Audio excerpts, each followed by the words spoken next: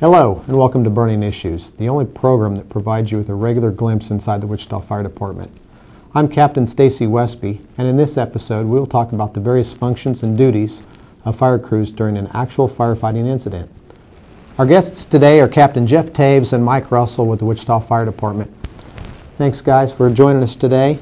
Captain Toews, could you please tell us about the various functions that are needed during a house fire or a building fire? Sure. At any scene of a building fire or a house fire, we have our basic functions. We have fire attack, search and rescue, water supply, RIC, command, and ventilation. Those are the basic functions that we have. Now, to break those down a little bit, fire attack are the crews that actually go in and fight the fire, put the fire out. Search and rescue are the crews that go in and look for victims, and if they find one, they'll go ahead and pull them out and address it at that point, whatever medical needs they have. Water supply are the crews that will hook up to the fire hydrant, bring a hose into the scene, and supply the engine that's pumping the fire with water. RIC is a crew that actually protects our own. They will stay outside, be ready at any time to go in, and if we have any kind of trouble inside, if the building collapses, or if a firefighter goes down for exhaustion or for whatever reason, a crew will come in and be a rescue for our own.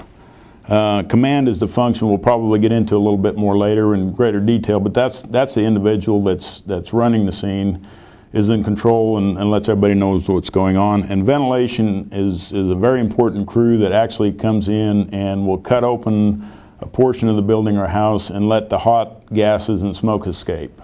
Captain Russell, how many fire apparatus or stations respond to a building fire? And do they come from different stations, or do they all come from the same station? Well, for a minimum response for a house fire, we have 3 fire engines, 2 squads with our smaller pickup style trucks, a battalion chief and 1 truck company, actually 2 battalion chiefs and a truck company. The reason we need so many apparatus is due to our staffing levels and the way we staff our fire engines here in Wichita. It takes that many to get the needed number of personnel to the scene. The NFPA, which is an organization, National Fire Protection Association, establishes codes or standards that are nationwide standards to help fire departments design their response to different types of calls.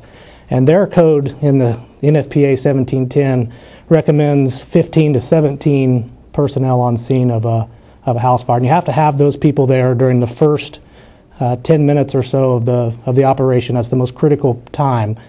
So we gear everything around our response, and trying to get that minimum of 16 people there is what we shoot for. 16 with the amount of apparatus we have coming. We have 16 people on scene early on into the fire, which allows us to rapidly start some of the functions that Captain Toews was talking about. Some of the crucial things, obviously fire attack and search and rescue are very high on our priority to bring the fire under control, to protect the people inside and the property.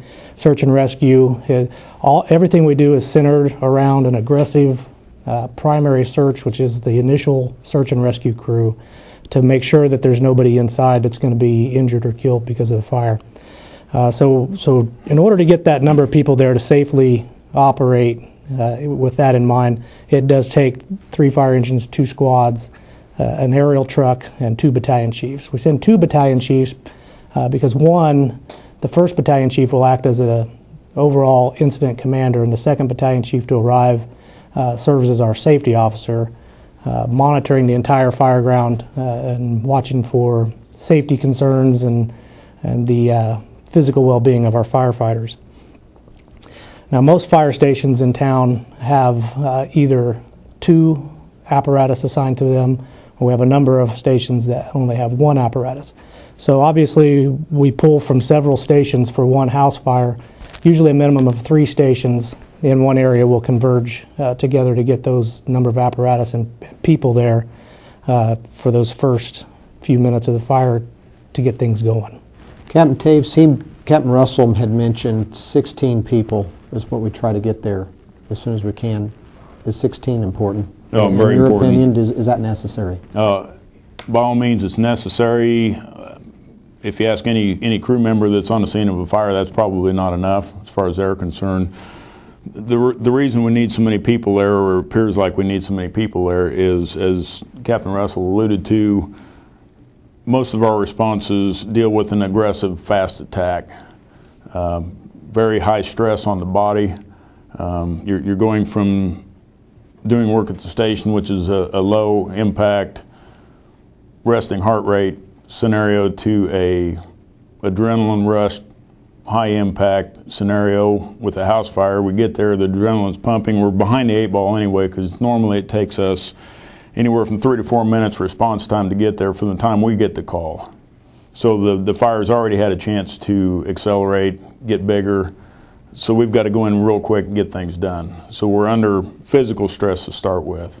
We won't go in by ourselves because it's a very dangerous situation. Most of the time, the heat in the house by itself will be anywhere from 500 to 1,000 degrees, which is quite a bit hotter than a normal oven temperature. Besides that, there's the issue of smoke visibility. Most of the time we can't see this far in front of our face. Very dangerous situation, so we're not going to go in by ourselves. Just in case we get in trouble, our partners can help us out. So in that situation, we always go in with a minimum of 2 on our team, hopefully 3 or 4, to help alleviate the already stressful situation. Our gear that we wear is 70 to 80 pounds on top of our own body weight, again, which adds stress to our body. And as I alluded to in the first question, we have different functions that have to be done within 5 to 10 minutes of arriving on the scene, or we've lost the situation and our job will be done at that point. Captain Russell, I've noticed a lot of times after fires on the news, you see firefighters standing around in the front yard. Can you explain why? What are they doing at that time?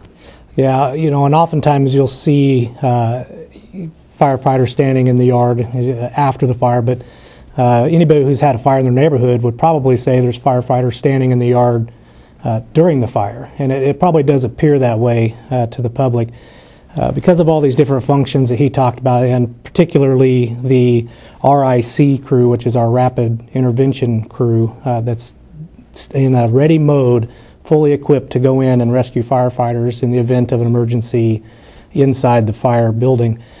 So it may appear that those people are just standing around doing nothing, but they actually do have a purpose, and they're there in ready mode. And other crews might be standing by waiting to relieve a crew on the interior. Captain Toews has talked about the intense heat inside of fires and the amount of physical stress that our bodies go through during those times.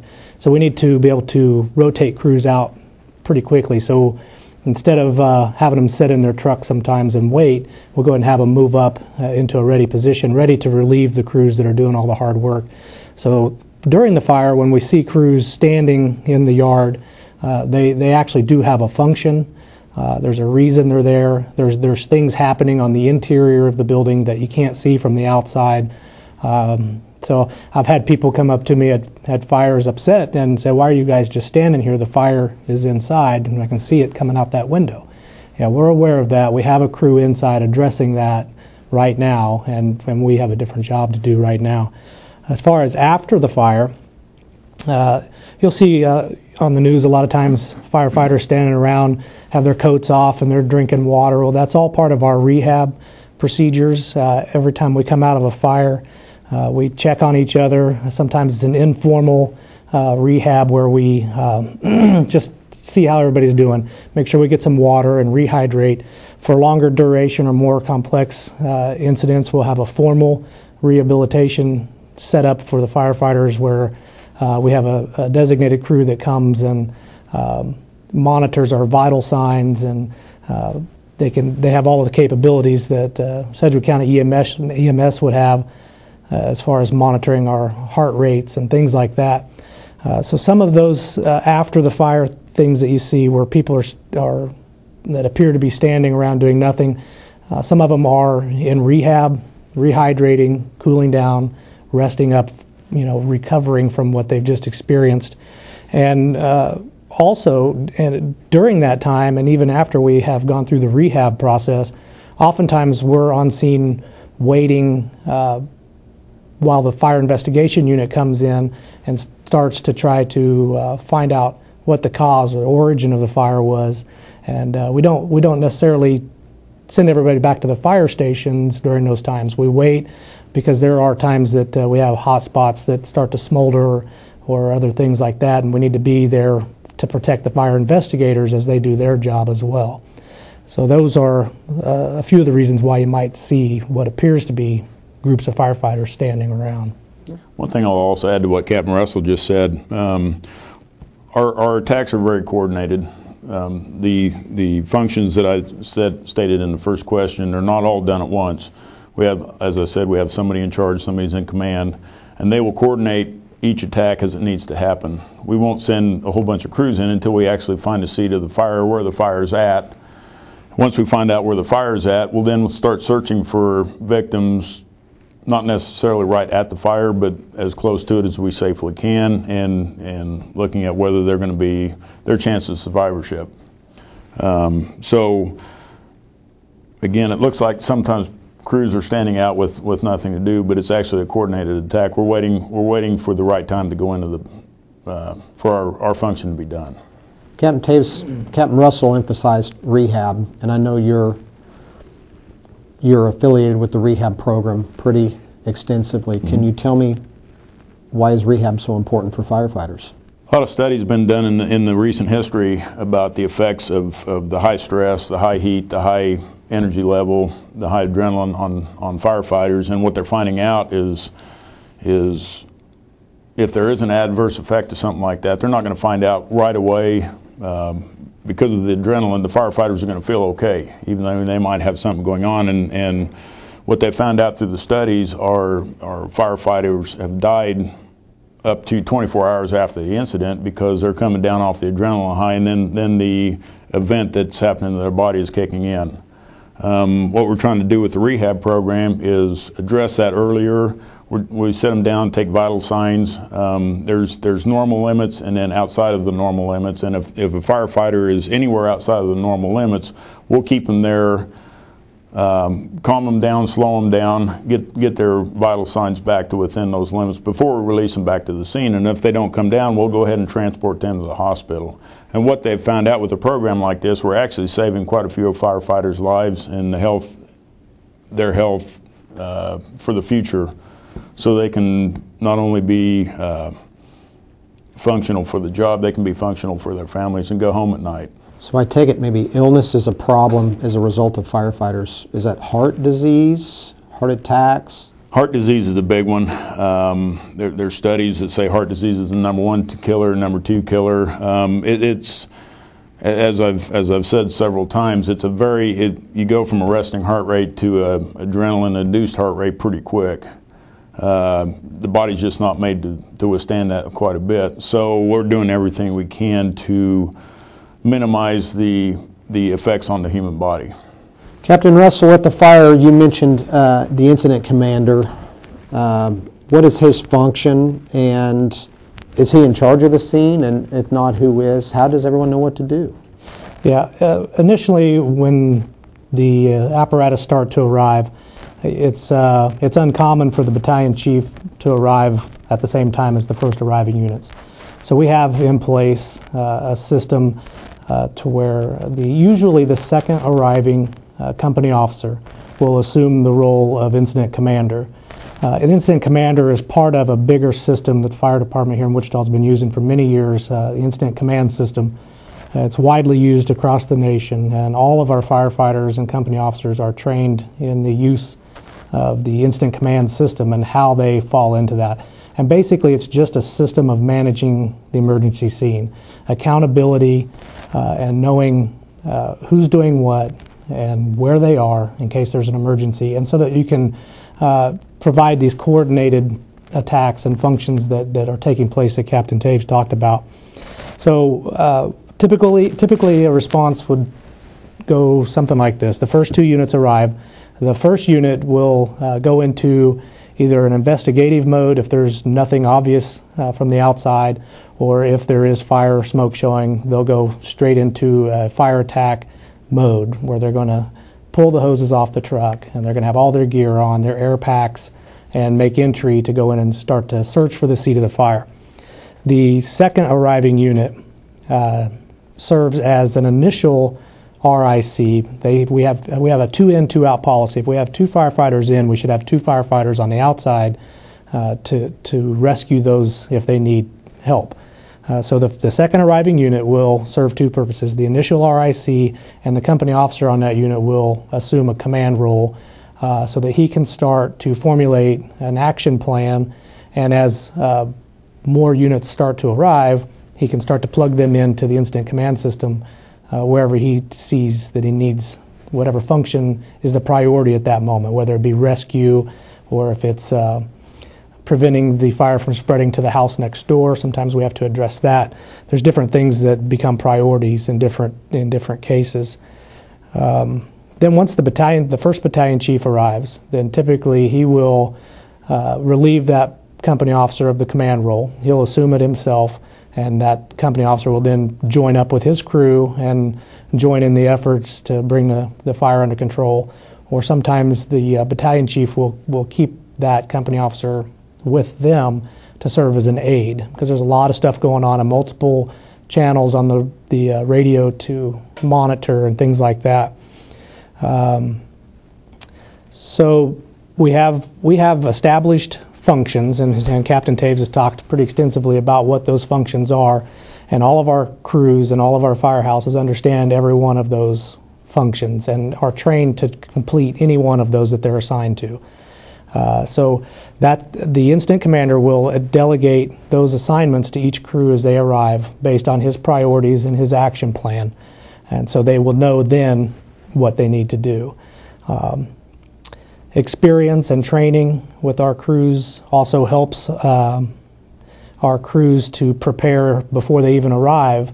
Just by having the experience of going to fires over and over and over, you kind of start to, know what needs to be done, and usually in what order it needs to be done. So if I'm arriving on the second in fire engine, I know that most likely my company is going to provide a water supply to the first fire engine, which is pumping the hoses that's going in to extinguish the fire. So we can kind of get our mind set in that direction and do some things in advance on the way to the fire. We have computers in our fire engines that have maps on them and locations of all the fire hydrants.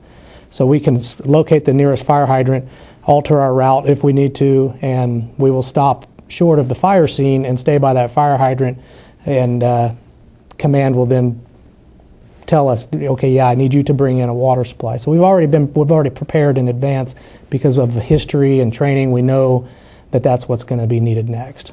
Captain Toews, it sounds like we use quite a few fire trucks, fire crews at a scene, and we've established that that's going to vacate several fire stations. Mm-hmm. What happens to the people in those neighborhoods that no longer have a fire station that is staffed at that time, so that they have protection while there's a fire going on a mile or two away? Right. We've got a plan in place to take care of that, and it's actually pretty seamless. Normally what happens, we'll vacate 3 stations in an area. When that happens, other crews are listening, and normally orders from the chief will send them to fill in those stations that are empty. Like Captain Russell said earlier, a lot of our stations have 2 units, 2 trucks in there. They will take one of those trucks, move to a station that's empty, and they will actually reside there until the situation is over with, and they can go back to their home station. And that might be several hours, 4 or 5, up to a whole shift, depending on the complexity of the incident.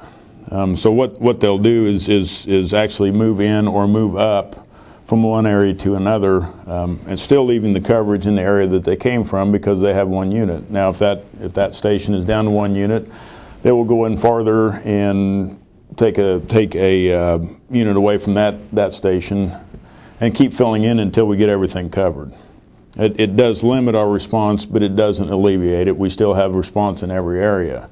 And we will work back and forth with Sedgwick County Fire Department and Wichita Fire Department. Worked out if the county is short, we will send units out to them, and vice versa. If we're short in an area, sometimes the county will send units into us. So it's beyond our own selves. We work within ourselves in the county also.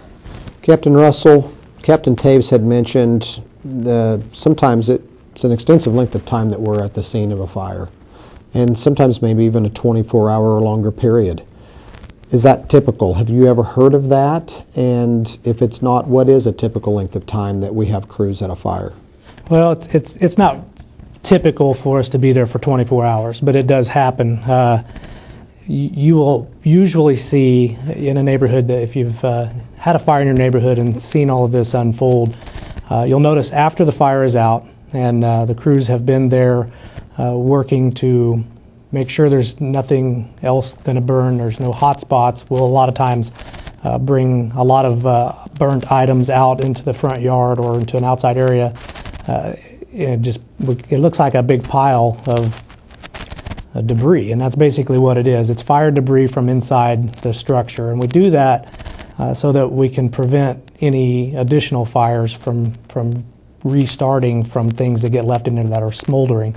So we're very thorough in checking for extension, is what we call it, where the fire extends from one area to another or into void spaces inside the walls or ceiling. So we have crews that will remain on scene for quite some time, taking care of that function, that salvage and overhaul, trying to preserve as much property as we can and take care of anything that could cause an additional fire. I also mentioned earlier the fire investigation unit. We'll have crews stand by on scene while they conduct their investigation. And then even when that's done, there are oftentimes you'll see one fire engine or a squad stay on scene for many hours or maybe even a whole day, 24 hours. And what that usually is one of two things. It's we're holding the scene. We treat some of these fire scenes, if they're determined to be arson or if they're questionable, we'll treat them as a crime scene. So we maintain a chain of custody with that scene. We keep fire department representatives on scene until the investigation is completely done, so that nobody could come in and tamper with the scene and affect the outcome of the investigation. Another reason somebody might still be there is what we call a watch line. If we have a fire in a building or a house that we can't immediately access all of the void spaces, and we can't absolutely ensure that the fire is not going to restart somewhere else in that place, then we will leave somebody there to watch it. And we rotate crews in every couple of hours and give the other crew a break, and they can go back to their firehouse. But we will stay there and we'll monitor the situation as long as we need to until we can ensure that that fire is completely out and under control. You'll oftentimes, if the fire is either determined to be arson, or if there's somebody that's been injured or a fatality involved in that fire, we will have dramatically longer scene times, maintaining custody and control of that scene while the investigation continues. Captain Toews, I've noticed on some fires that the firefighters have broken windows and sometimes cut holes in the roofs of the building. Can you explain the necessity in that? Sure. Again, 2 or 3-fold on that answer. The main thing is it's going to be for the safety of our own crew members. Like I said, the heat in there in any normal house or building fire is going to be anywhere from 500 to 1,000 degrees right off the bat. It could go up higher than that. So we're under a high stress situation, and as we all know, heat rises. So the reason for cutting a hole in the roof is to let that heat out. If we don't cut that hole, the heat's going to go up to the ceiling and then bank back down or come back down upon us, and we want to get that away as soon as we can. Also, it's a visibility issue. The smoke is very dense. It's going to be dark in there, and we can't see anything. Hence, if there's a hole in the floor, if it's burned through, or if there's something that we're not for sure about in the house, getting that visibility back, getting the smoke out of there as quick as possible is a safety issue for our crew members. Also, it increases the survivability of anybody that's actually in the house, a victim. If we can get that smoke and heat away from them as soon as we can, that's going to up their chances of survival. So we're going to either break a window, which will allow the smoke to get out quickly. Cutting a hole in the roof is a little bit longer, more in-depth situation, so it's going to take a little bit longer, but that's actually a better way of getting the smoke and heat out, because it does go up. It will actually cause a chimney and a draft, and just like a fireplace, it will actually vent the smoke out of the building. So that's why it looks like we're causing damage, but we're actually saving the smoke damage to the house. We're saving a possible victim's life, and we're also saving the it's a safety issue for the crew members that are in fighting the fire. Oftentimes at fires, we see fire trucks parking. I've seen fire trucks drive past the house that's on fire, three or four doors down, and park in front of the house down the block, and followed by other trucks that do that. Why? Why aren't they pulling up closer so they can get in there quicker and do their job? Well, there's a couple of things that you're probably seeing. One is, when I talked about staging or parking at a fire hydrant that's nearby, that staging is something that we do as a standard procedure. The initial arriving units will proceed immediately into the scene, but everybody else that arrives after them, our policy is to stay uncommitted about a block away so that we have some flexibility in what we do. If we need to reposition our fire trucks or whatever we need to do, we have that ability, and we're not overcommitted into the scene until we've been given an assignment. The first arriving fire engine, you might think that we're missing the address, or we've driven past the house that's on fire, and it just seems to be so obvious because the fire is coming out of the windows and there's smoke everywhere. It's actually our policy to drive past the house, or stop short, or drive past the house that's involved. And what that does is that allows room in the front of the house for our truck companies to come in. The truck company is the big truck that you see around town with the huge aerial ladder on top of it, has a big platform on the front that people get inside of and operate and can raise that. But we've allowed for access for them at the front of the house, because they do have the specialized ventilation equipment that's crucial for the safety of potential occupants that become victims in the fire, or to relieve the firefighters from the smoke and heat stress that's going on inside there. So we want to get that crew as close to the scene as possible, and also it allows them to use their aerial ladder if they need to. It gives them access to the building better than if they were a few doors down. We have lots of hose on our fire engines, and we can stretch hoses longer, but we can't stretch ladders. So that ladder on the truck is only going to be as long as it is, and you can't make it any longer. So we park them as close to the building as we can, and then we have worked out systems to be able to extend our fire hoses in a longer distance and to do it really quickly and effectively. Captain Russell and Captain Toews, thank you for your time today, for sharing this information with our viewers. And this concludes this episode of Burning Issues. Remember, Wichita firefighters are highly trained professionals who are your friends and neighbors. We are Wichita's bravest, and we serve you 24 hours a day, every day.